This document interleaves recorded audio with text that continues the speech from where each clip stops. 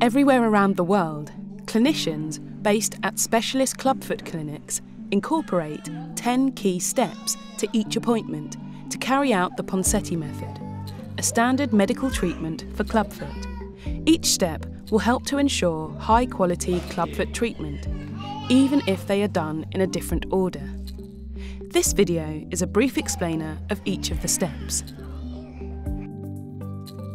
Step 1. Check and update patient information.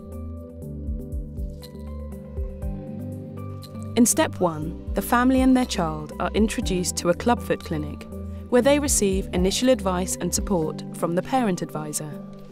Emmanuel is a parent advisor. His role is to support baby Alain and his family throughout the clubfoot treatment. Parent advisors thoroughly check the child's personal information and all contact telephone numbers.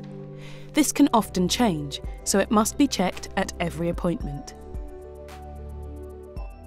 Step 2. Inspect and remove the cast. In Step 2, clinicians inspect and remove the child's cast. It is thoroughly checked for any obvious problems. There are a few different ways to remove the cast. In most clinics, the parent advisor and parents remove the cast using buckets of water. Step 3. Assess the patient. In Step 3, the clinician assesses the patient's feet using the Pirani score or other appropriate method. The clinician documents the assessment and keeps records of the foot before treatment using photos. Step 4. Decide on treatment. In Step 4, the clinician decides on the treatment plan that best suits the child's progress, based on the Ponseti method. Step 5. Treat the patient. For Step 5, the clinician treats the patient, either by applying a new cast, performing a tenotomy, or fitting a brace. After treatment, the clinician will give the next appointment.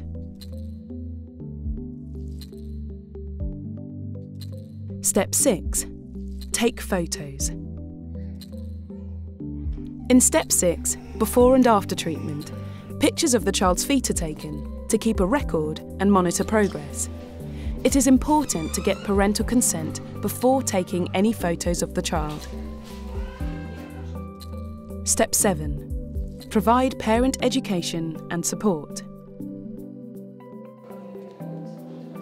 Following the appointment with the clinician, families receive guidance, further education on clubfoot, and support from their parent advisor.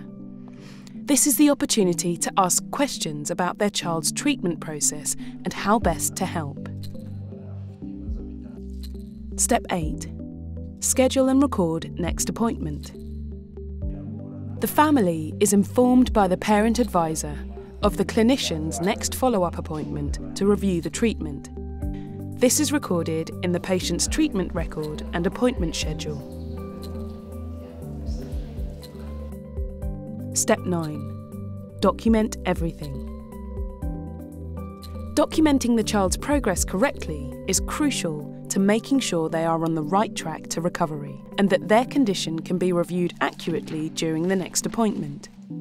The clinician and parent advisor have different patient records to complete after each appointment. These should be stored in a safe, dry and confidential place for the next appointment.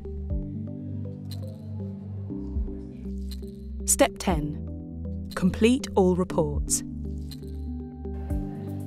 The clinician and parent advisor complete all reports for data collection and quality assurance purposes.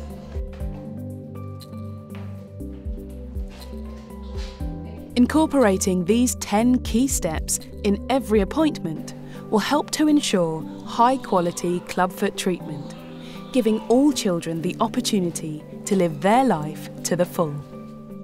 I am very excited to see the final stage of treatment and my child being healed. I have a dream that my child will be important and will serve this country and community.